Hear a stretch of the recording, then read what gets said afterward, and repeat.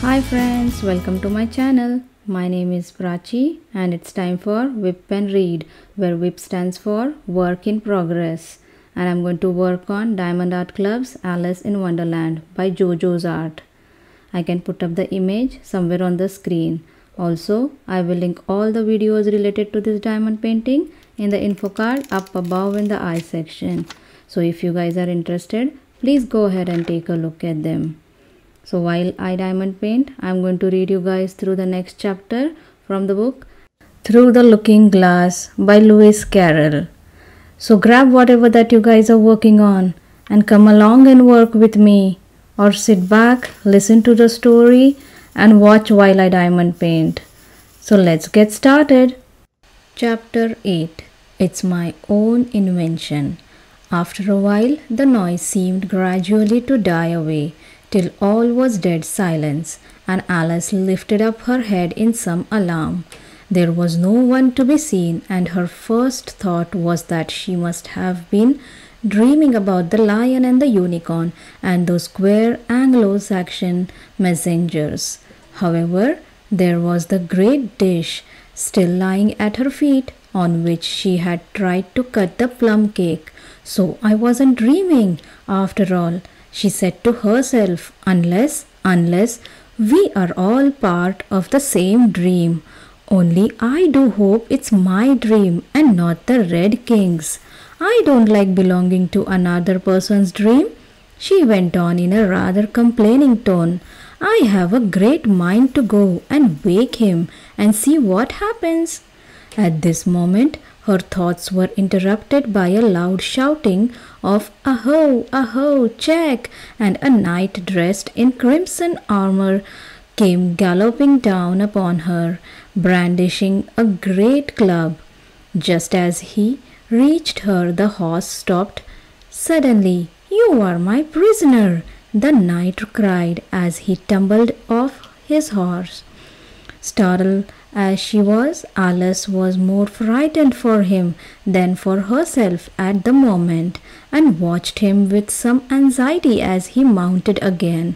As soon as he was comfortably in the saddle, he began once more, "You are mine." But here another voice broke in, "Ahoy, ahoy, check!" and Alice looked round in some surprise for the new enemy. This time it was a white knight. He drew up at Alice's side and tumbled off his horse just as the red knight had done. Then he got on again, and the two knights sat and looked at each other for some time without speaking. Alice looked from one to the other in some bewilderment. "She is my prisoner, you know," the red knight said at last. "Yes, but then I came and rescued her," the white knight replied. "Well, we must fight for her then," said the red knight as he took up his helmet, which hung from the saddle and was something the shape of a horse's head, and put it on. "You will observe the rules of battle, of course," the white knight remarked, putting on his helmet too. "I always do," said the red knight, and they began banging away at each other with such fury that Alice got behind a tree to be out of the way of the blows. "I wonder now what the rules of battle are," she said to herself as she watched the fight, timidly peeping out from her hiding place. "One rule seems to be that if one knight hits the other, he knocks him off his horse, and if he misses, he tumbles off himself. And another rule seems to be that they hold their clubs with their arms, as if they were Punch and Judy. What a noise they make when they tumble, just like a whole set of fire irons falling into the fender. And how quiet the horses are. They let them get on and off them just as if they were tables." Another rule of battle that Alice had not noticed seemed to be that they always fell on their heads, and the battle ended with their both falling off in this way, side by side. When they got up again, they shook hands, and then the red knight mounted and galloped off. "It was a glorious victory, wasn't it?" said the white knight as he came up panting. I don't know, Alice said doubtfully. I don't want to be anybody's prisoner. I want to be a queen. So you will when you are across the next brook, said the White Knight. I will see you safe to the end of the wood, and then I must go back, you know. That's the end of my move. Thank you very much, said Alice. May I help you off with your helmet? It was evidently more than he could manage by himself. However, she managed to shake him out of it at last. Now one can breathe more easily, said the knight, putting back his shaggy hair with both hands and turning his gentle face and large mild eyes to Alice. She thought she had never seen such a strange looking soldier in all her life. He was dressed in tin armor which seemed to fit him very badly, and he had a queer shaped little deal box fastened across his shoulders, upside down and with the lid hanging open. Alice looked at it with great curiosity. I see you are admiring my little box, the knight said in a friendly tone. It's my own invention to keep clothes and sandwiches in. You see, I can carry it upside down so that the rain can't get in. But the things can get out, Alice gently remarked. Do you know the lid's open? I didn't know that, the knight said, a shade of vexation passing over his face. Then all the things must have fallen out, and the box is no use without them. He unfastened it as he spoke, and was just going to throw it into the bushes when a sudden thought seemed to strike him, and he hung it carefully on a tree. Can you guess why I did that? He said to Alice. Alice shook her head. In hopes some bees may make a nest in it, then I should get the honey. But you have got a beehive or something like one fastened to the saddle, said Alice. Yes, it's a very good beehive, the knight said in a discontented tone. One of the best kind, but not a single bee has come near it yet, and the other kind is a mouse trap. I suppose the mice keep the bees out, and the bees keep the mice out. I don't know which. I was wondering what the mouse trap was for, said Alice. It isn't very likely there would be any mice on the horse's back. Not very likely, perhaps, said the knight, but if they do come, I don't choose to have them running all about. You see, he went on after a pause, it's as well to be provided for everything. That's the reason the horse has all those anklets round his feet. But what are they for? Alice asked in tone of great curiosity. To guard against the bites of sharks, the knight replied. It's an invention of my own, and now help me on. I will go with you to the end of the wood. What's the dish for? It's meant for plum cake, said Alice. We are better take it with us, the knight said. It will come in handy if we find any plum cake. Help me to get it into his bag. This took a very long time to manage, though Alice held the bag open very carefully, because the knight was so very awkward in putting in the dish.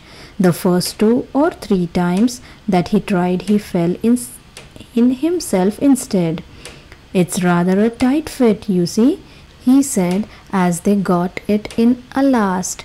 There are so many candlesticks in the bag, and he hung it to the saddle, which was already loaded with bunches of carrots and fire irons and many other things. I hope you have got your hair well fastened on, he continued as they set off. Only in the usual way, Alice said, smiling. That's hardly enough, he said anxiously. You see, the wind is so very strong here. It's as strong as soup.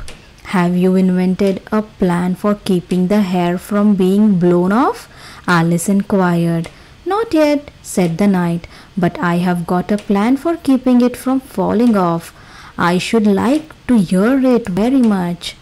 First you take an upright stick, said the knight, then you make your hair creep up it like a fruit tree. Now the reason hair falls off is because it hangs down. Things never fall upwards, you know. It's a plan on my own invention. You may try it if you like." It did not sound a comfortable plan, Alice thought, and for a few minutes she walked on in silence, puzzling over the idea and every now and then stopping to help the poor knight, who certainly was not a good rider. Whenever the horse stopped, which is did very often, he fell off in front, and whenever it went on again, which it generally did rather suddenly, he fell off behind. Otherwise he kept on pretty well, except that he had a habit of now and then falling off sideways, and as he generally did this on the side on which Alice was walking, she soon found that it was the best plan not to walk quite close to the horse. "I am afraid you have not had much practice in riding," she ventured to say as she was helping him up from his fifth tumble. The knight looked very much surprised and a little offended at the remark. "What happens you say that?" he asked as he scrambled back into the saddle, keeping hold of Alice's hair with one hand to save himself from falling over on the other side. "Because people don't fall off quite so often when they have had much practice." "I had had plenty of practice," the knight said very gravely. "Plenty of practice." Alice could think of nothing better to say than "Indeed?" but she said it as heartily as she could.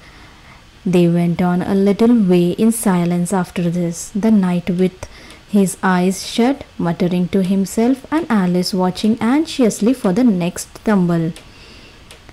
"The great art of riding," the knight suddenly began in a loud voice, waving his right arm as he spoke, "is to keep—" Here the sentence ended as suddenly as it had begun, as the knight fell heavily on the top of his head, exactly in the path where Alice was walking.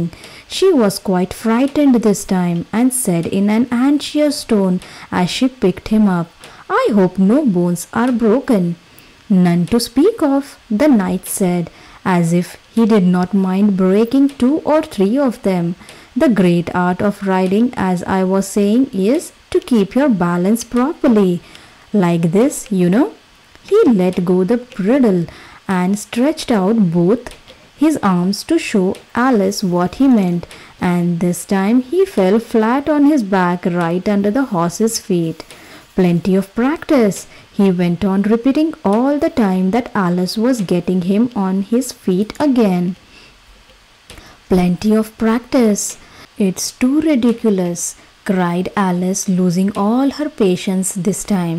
"You ought to have a wooden horse on wheels, that you ought."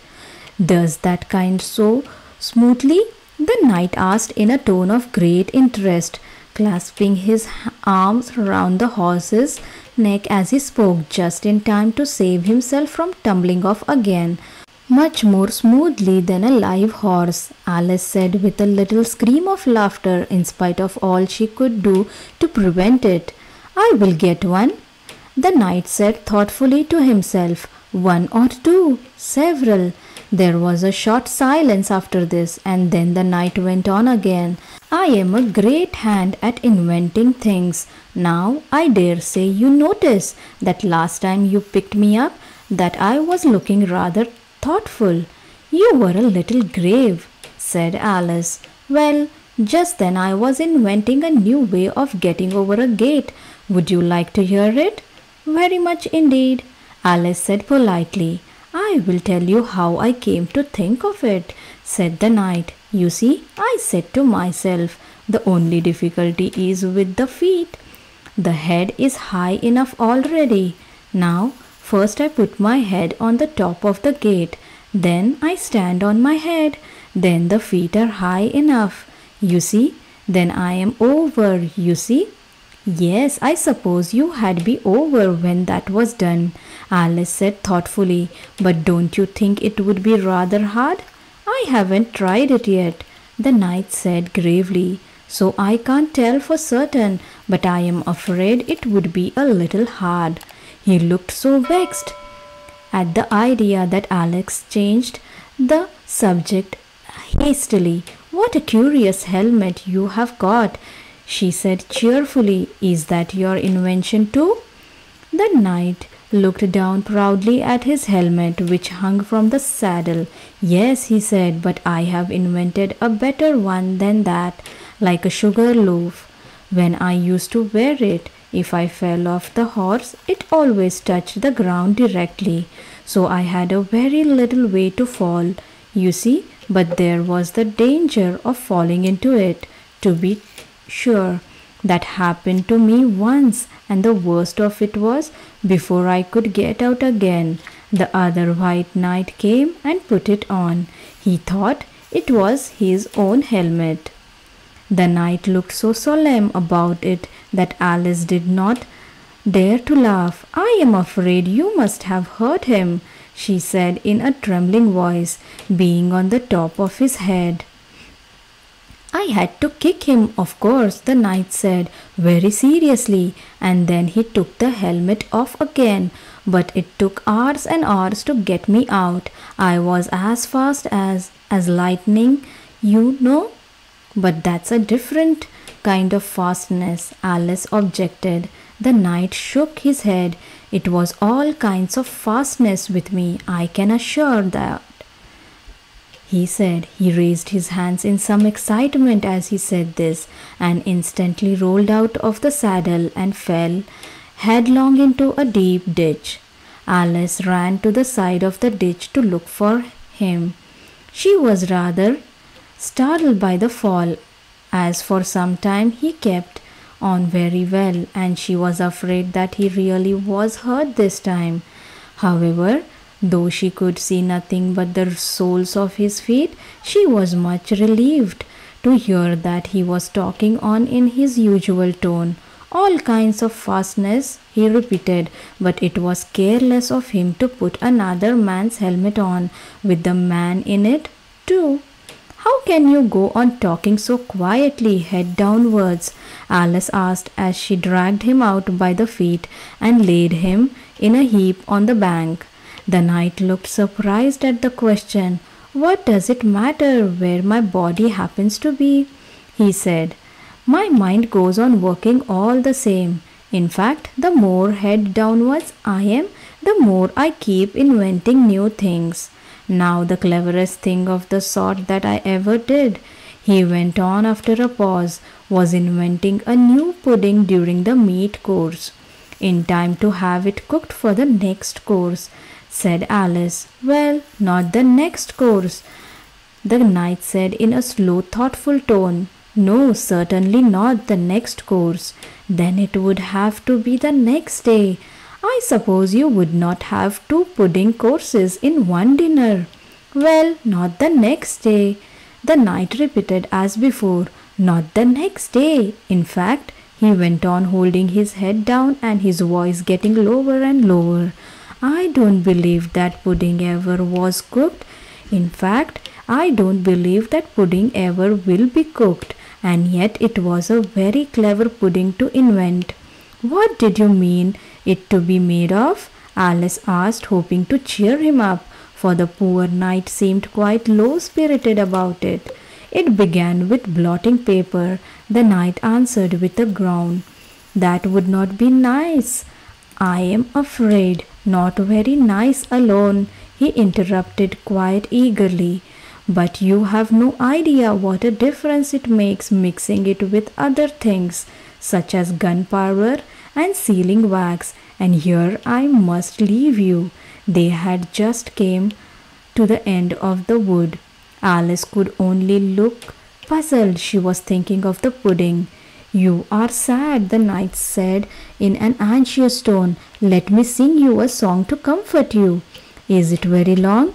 Alice asked, for she had heard a good deal of poetry that day. "It's long," said the knight, "but very, very beautiful. Everybody that hears me sing it, either it brings the tears into their eyes, or else what?" said Alice, for the knight had made a sudden pause. "Or else it does not. You know, the name of the song is called Haddock's Eyes." Oh, that's the name of the song, is it? Alice said, trying to feel interested. No, you don't understand, the knight said, looking a little vexed. That's what the name is called. The name really is The Aged Man. Then I ought to have said, that's what the song is called. Alice corrected herself. No, you would not. That's quite another thing. The song is called Ways and Means, but that's only what it's called, you know. Well, what is the song then? Said Alice, who was by this time completely bewildered. I was coming to that, the knight said. The song really is a sitting on a gate, and the tune's my own invention. So saying, he stopped his horse and let the reins fall on his neck. Then, slowly beating time with one hand and with a faint smile lighting up his gentle foolish face as he enjoyed the music of his song, he began, of all the strange things that Alice saw in his journey through the looking glass, this was the one that she always remembered most clearly. Years afterwards, she could bring the whole scene back again as if it had been only yesterday. The mild blue eyes and kindly smile of the knight, the setting sun gleaming through his hair and shining on his armor in a blaze of light that quite dazzled her. The horse quietly moving about, with the reins hanging loose on his neck, cropping the grass at her feet, and the black shadows of the forest behind. All this she took in like a picture as, with one hand shading her eyes, she leant against a tree, watching the strange pair and listening in a half dream to melancholy music of the song. But the tune isn't his own invention, she said to herself. It's I give thee all, I can no more. She stood and listened very attentively, but no tears came into her eyes. I will tell thee everything I can. There's little to relate. I saw a aged man, sitting on a gate. Who are you, aged man? I said, and how is it you live? And his answer trickled through my head like water through a sieve. He said, I look for butterflies that sleep among the wheat. I make them into mutton pies and sell them in the street. I sell them unto men, he said, who sail on stormy seas, and that's the way I get my bread, a trifle if you please. But I was thinking of a plan to dye one's whiskers green and always use so large a fan that they could not be seen. So having no reply to give to what the old man said, I cried, Come, tell me how you live, and thumped him on the head. His accents mild took up the tale. He said, I go my ways, and when I find a mountain rail, I set it in a blaze, and thence they make a stuff they call Roland's massacre's oil, yet 2 pence halfpenny is all they give me for my toil. But I was thinking of a way to feed oneself on batter, and so go on from day to day, getting a little fatter. I shook him well from side to side until his face was blue.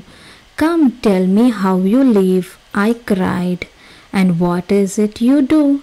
He said, I heard you haddock's eyes among the heather bright and work them into waistcoat buttons in the silent night, and these I do not sell for gold and coin or silvery shine, but for a copper halfpenny, and that will purchase 9.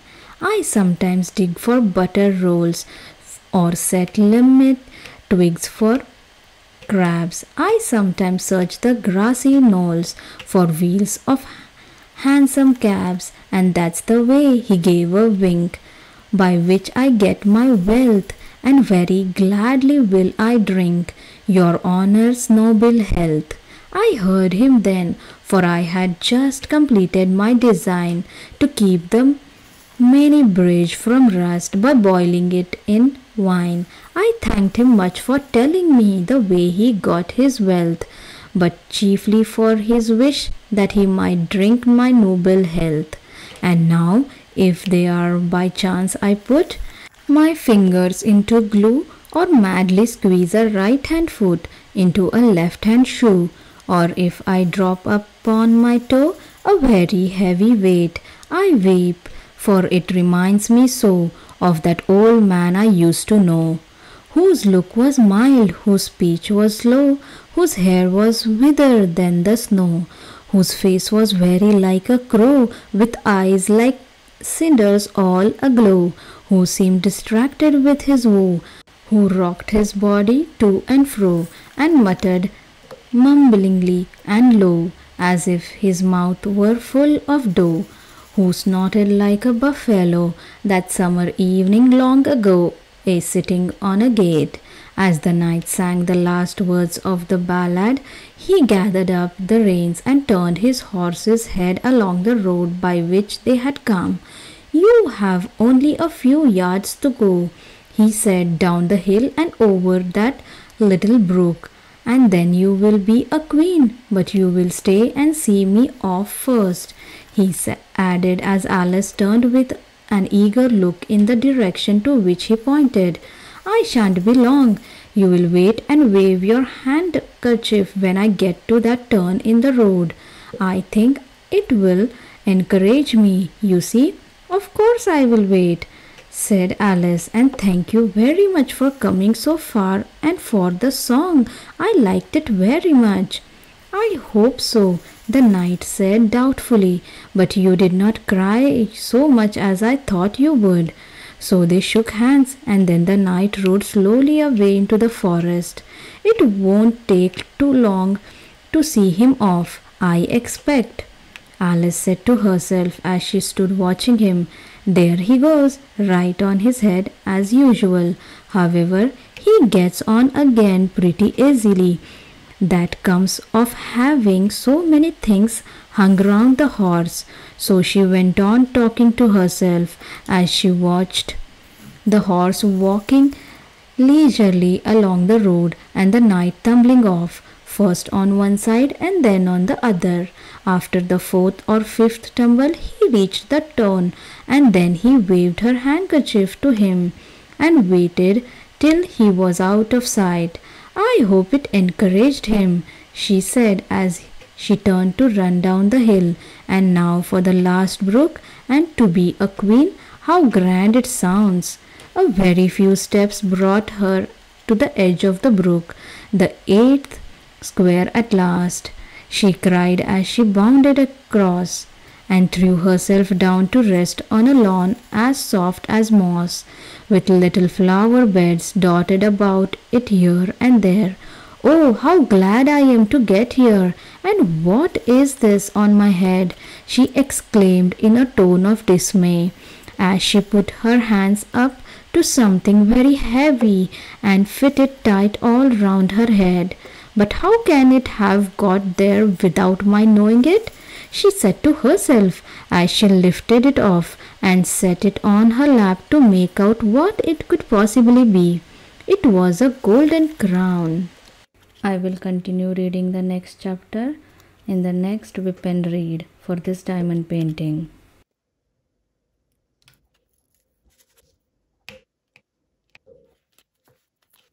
That's it for today. If you have any questions, concerns, put them down in the comment section below and I will get back as soon as possible. Also, if you have enjoyed watching this video, please consider giving a thumbs up. And if you are not already subscribed, please subscribe to my channel and hit the bell so that you get notified whenever I upload a new video. Thanks for joining. See you soon. Bye-bye.